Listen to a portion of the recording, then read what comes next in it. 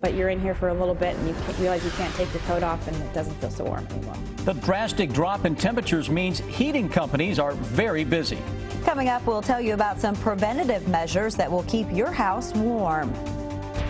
School was out today in Jessamine County, but the lessons continued at home. Here comes another Arctic blast to the Bluegrass State just in time to kick off the upcoming weekend. We'll have full details on the way. Tracking, alerting, protecting. This is WKYT News at 5:30. Good evening. We're finally seeing some sun in the bluegrass. Maybe that'll make you feel a little warmer, but many areas of the state started off the morning with below zero temperatures. Yeah, and although we will still get some relief from these frigid temperatures tonight, another Arctic blast is headed our way for the weekend. Chief Meteorologist Chris Bailey is tracking that blast. And Chris, we keep saying relief, but I don't know if relief is maybe the greatest word for us to use. You know what? It's all relative when you're talking about sub-zero temperatures. Technically, anything is going to be better than that as long as the numbers are on the positive side. And we're not alone in getting a little better temperature regime out there this afternoon into the evening now. Look at the entire region. Yeah, everybody is still very, very cold. We're just not as cold. Teens showing up across parts of Kentucky, still some single digits to our north. At 19 now into Richmond, Mount Sterling, Moorhead, and Frankfort. 16 Covington, Lexington at 18 degrees as of now. Thermometers, if anything, may rise a few degrees as we make our way into tonight. Now, with that temperature rise toward the low 20s, track a couple of things. Still some gusty winds that will keep the wind chill into the single digits all evening long. And we're also seeing those gusty winds introducing another round of cold, as Amber and Sam were just talking about. That is a cold front that is off to our northwest. Does have a couple of snow showers and flurries out ahead of that. Live First Alert Defender trying to get a few of those snowflakes into far northern Kentucky as of now. Anyone is going to be fair game for those flakes as we go into early tomorrow. Doesn't look like a big deal, guys, but when I come back in a little bit, we will track that Arctic front into your Friday and show you how that leads to a frigid Friday night with the hour-by-hour forecast and negative wind chill numbers that show up again. That's coming up in less than 15 minutes. All right, we'll see you then, Chris. Thank you. And thanks to the frigid temperatures, many students in the bluegrass had the day off. But for some students, no school didn't mean no class. Jessamine County school leaders called a snow day. And as WKYT Sam Smith tells us, the school system is part of a state pilot program that brings the classroom home. He has our top story at 5:30. Write 5 words that describe you. It's kind of neat to see what they're actually doing because I'm not in the classroom with them. So. Today, Gina Weiner is a mother turned school teacher. So it's nice to know that I'm seeing, the work that they're actually doing. And there was no school in Jessamine County, so for the first time this school year, a non-traditional instruction day was called, which means every student is assigned a take-home lesson. You want to do that one, or do you want to do... The lessons are evergreen and are often reviews of what a student already learned. 9 more non-traditional days remain. These days do not need to be made up. It requires 2 hours a day for them to do that. If all the non-traditional days are used up, any future school cancellations will be made up at the end of the year. I was kind of glad we were out. I'd rather do work at home than have to sacrifice a day of my summer. Parents and students are not on their own. Teachers can be contacted by email throughout the day. Jessamine County can do this because they're part of a state pilot program. If things go well, other districts could have a non-traditional instruction plan of their own. And to be able to help your kids and enjoy a snow day, but also get that education thrown in there too. In Jessamine County, Sam Smith, WKYT. That was a busy household today. 12 other school districts in the state have been approved to offer non-traditional instruction days this year. The extreme cold caused problems for some travelers this morning at Bluegrass Airport. A water line on a Delta plane froze. The airline spent hours trying to thaw it out. The plane should have taken off at 7:20 this morning, but it never left the gate. Passengers were allowed to get off the plane, and many of them were rebooked on other flights. With these bitterly cold temperatures, your heating system has to work extra hard to keep your house warm.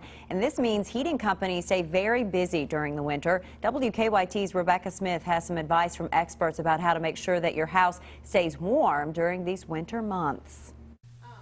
Chilling out took on a whole new meaning for Jeannie Blanc this morning. But you're in here for a little bit and you realize you can't take your coat off and it doesn't feel so warm anymore. So she promptly called her local heater repairman. And this morning I didn't think they opened till 8, so I toughed it out and froze a little bit until 8 o'clock and then gave them a call. Went through a couple busy signals, but... As for the timing of this, let's just say it wasn't the best. Obviously, it's the coldest temperatures of the year, and me trying to head out of town, it's never a good thing when your heat's blowing cold air. She's one of many left out in the cold inside. You realize that it's not warm once you're out of bed, and something is absolutely not right. Stivers says taking simple steps to prevent problems like changing out your filter can save you money in the long run. I'd hate to think what someone's doing that doesn't have that sort of preventative, that contract to the program that I'm on. I'm just very conservative, and so for me it's better safe than sorry. Put a little money in, and they're here twice a year maintaining it, so I hope that means that when I call, maybe I'm a priority. In Lexington, Rebecca Smith, WKYT. Well, experts tell us if you have a programmable thermostat, you should program a setting and stick to it. They say it's very difficult for heating units to make dramatic increases in temperatures when it's this cold. And stay with WKYT for continuing coverage of this Arctic blast. You can always find updated closings, delays, and weather information on WKYT.com. A teenager who admitted to shooting and killing his half-brother will not spend time in prison for the boy's death. A Fayette Circuit judge gave 18-year-old Eric Trigg 5 years of probation today. He will have to serve 4 years in prison if he doesn't follow the terms of his probation. Trigg pled guilty last year to reckless homicide for the death of 16-year-old Xavion Lindsay. Some family members have said the shooting was accidental. A second woman is behind bars in connection with a violent shoplifting. Our county-by-county coverage begins in Madison County. 34-year-old Melinda Osborne of Berea faces robbery charges. Police arrested Jackie Isaacs last month. This comes after police say the two women took items from a Kohl's last month and left the store without paying for nearly $1,000 worth of merchandise. When a store employee attempted to stop the two women in the parking lot, police say Isaacs hit the employee several times. Osborne is in the Madison County Detention Center. And in Whitley County, investigators need your help tracking down 2 theft suspects. The Whitley County Sheriff wants anyone with information about the owner or people inside this truck to call them. They say someone stole 2 heating and air units and 2 winches and a copper line set on Christmas Eve. They're hoping these pictures will lead them to the thieves. We certainly have a lot of company when it comes to this cold weather. Most of this country is covered up in a deep freeze. Our good question on this very cold January day: what is driving this Arctic blast into the U.S. and why is it so powerful? Well, I've asked for our expert here, Chief Meteorologist Chris Bailey, to help us out. And Chris, this thing is a monster of an Arctic blast.